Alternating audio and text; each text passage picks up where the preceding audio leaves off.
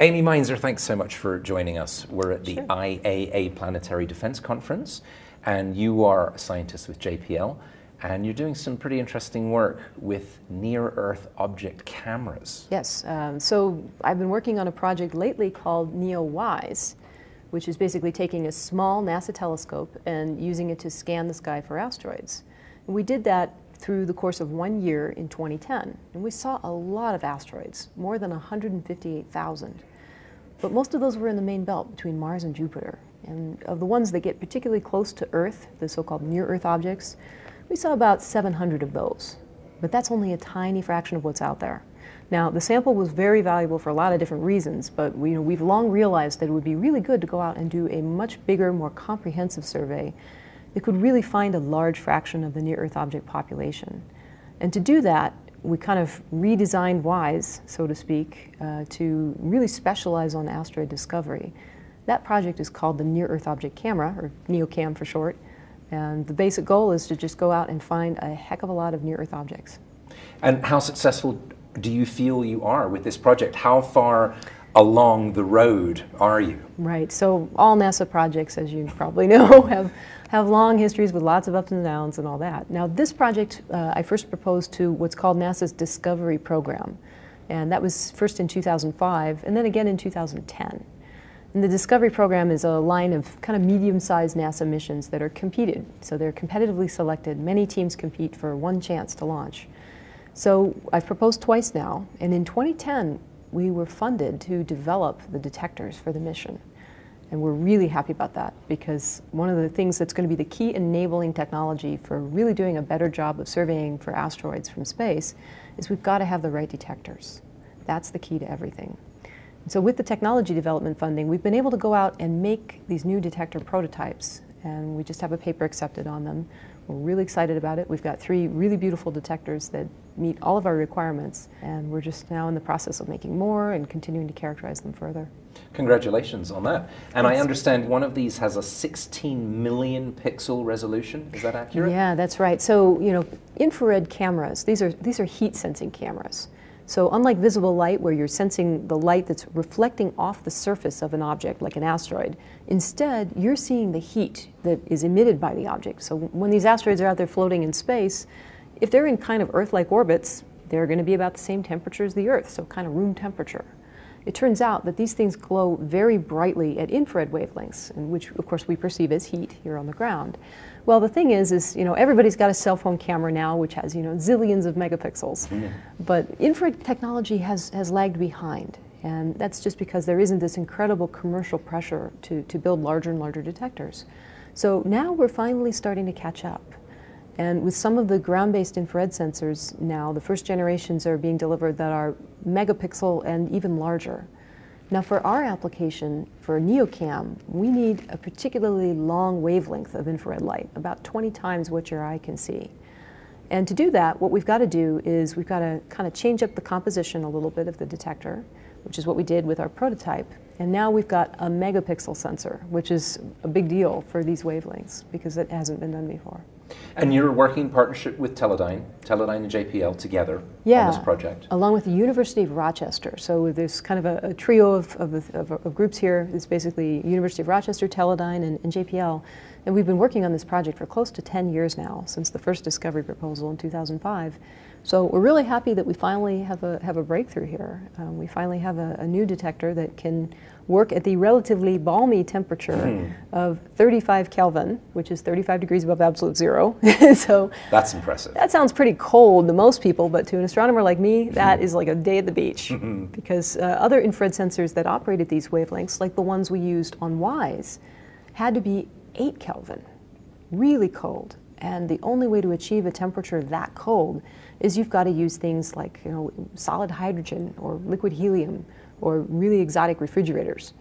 So we wanted to get away from that with NEOCAM because we want to be able to have a mission that will last a long time. If we just kind of put it out in deep space, a ways away from the Earth, so we're not getting kind of blinded by the heat from the Earth, we need this detector because it can operate at the balmy temperature of 35 Kelvin, which we can achieve just by sitting out in deep space with a sunshade in front of us. So we're really happy about That's that. impressive. So not only do you have more sophisticated and more capable sensors, but they're easier for you to deploy. Right. That's one of the keys. The trick here is, of course, yes, if you have infinite money, you can build an infinitely complicated system that will do everything, but we don't want to do that. We need to do something that's efficient, that is low cost and not much risk, something very similar to other things we've already done, so we have confidence that we can build it again. And the simplest thing for us was to basically just modify the detector slightly so that it can go out to the longer wavelengths while still working at the higher temperatures. And if we do that, then we have a mission that could go out, and unlike WISE, which was limited to about 8 months of fully cryogenic operations, now we have a mission that could last for many more years. Excellent. It's very interesting to me that you and I sort of work at opposite ends of the spectrum. You're a specialist with asteroids and asteroid detectors and sensors, and I'm a meteorite specialist. So I collect on our planet what's left over from asteroids that make it to Earth. That's right. And I am frequently asked, how much danger are we in from large impacts, and what's being done about it? And it seems that there is a much greater interest and focus on searching for potentially dangerous NEOs. Do you feel that we're all moving in the right direction? Does more need to be done? Well, here's what we've learned from NEOWISE so far. So we've used our sample of about 700 near-Earth asteroids to extrapolate what's actually out there. And because we're an infrared survey telescope, we are sensitive to the very light-colored asteroids as well as the very dark-colored asteroids, and that gives us a representative sample, if you will. So if we extrapolate what we've learned from NEOWISE, this is what we found. There's good news and there's not so good news. The good news is that for the really large asteroids, the ones larger than a kilometer, these are the things very much like the dinosaur-killing impactor 65 million years ago, 90% of those, and maybe even more, have been discovered to date. So that's great. And that means that there's very little chance that there's a civilization-destroying Earth impactor out there in the future that we haven't already found. Now, when we get to smaller sizes, which are still quite a bit larger in most cases than the impactor that just exploded over Russia in 2013. For those, the situation is not as good. We have not discovered nearly as many of those. For objects that are about 100 meters in diameter, which is about the size of a football field, with NEOWISE, we found that there are about 20,500 of these objects, larger than 100 meters, and only about 25% of them have been discovered to date. So clearly, there's a lot more work to be done. If you go to even smaller sizes than the football field-sized objects, then maybe 1% have been found. So we clearly still have a lot more work to do. The good news here is that we can take some fairly, I would say, sensible steps that don't involve really crazy heroics to go out and just find the next level down in asteroid survey completeness. So I think there's a lot we can do that's quite reasonable.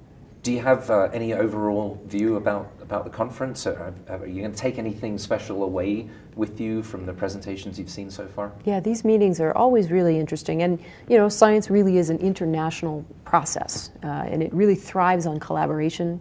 We need these meetings because this is how we meet our colleagues, figure out the latest research that's going on, and figure out, should we change direction? Are there different things we need to be looking at or doing? So it's been really helpful from that point of view. And plus, these are a lot of my friends here, so it's great to see them and see what they're up to and see what the latest research is. For example, the recent impactor event, that was a real surprise. And I have a feeling we're going to be studying that for a long time because we really didn't think that objects that small, it's thought to be about 17 to 20 meters across, we really didn't understand what sort of damage they would cause on the ground. And of course, that is going to change how you think about the risk associated with the impacts. What sort of surveys do you want to do? How do you follow up on these potential targets that you might find? So it's really a work in progress. This field is evolving very quickly, and that's Indeed. An exciting part to be, Yes. to be in. Well, and in my work too with meteorites, and our fields are very closely related. By recovering meteorite fragments and studying their distribution, we get an idea of how large the initial mass was, how do these pieces fragment, and hopefully over time, the study of recovered meteorites can teach us more about how we might be able to protect ourselves against really big ones. Absolutely. It's an important point, actually, that you can learn a lot from doing the comparison between what we see in space with what we find on the ground when we can actually pick up the objects and cut them open and see what's inside, and then see if we can use that as sort of a ground truth, if you will, to help us understand what we see when we look with our telescopes. Because of course, with a telescope, you don't get anything like the kind of information you do when you actually crack one open, from the ground. So this helps us to understand, and place in better context, I guess you could say, what we're seeing when we look out there. And how can we use that to infer more about the population that hasn't been discovered, which is, basically 99% of all the stuff that we think is out there, down to Chelyabinsk sizes. Indeed. Amy, thank you so much for sharing your very specialized expertise with us. It's fascinating work. Asteroids, cameras, sensors, a bit of a link to meteorites, my favorite subject. It's been most illuminating, and I look forward to speaking with you again in the future and finding out what other amazing developments you're working on. That sounds great, and thanks for talking.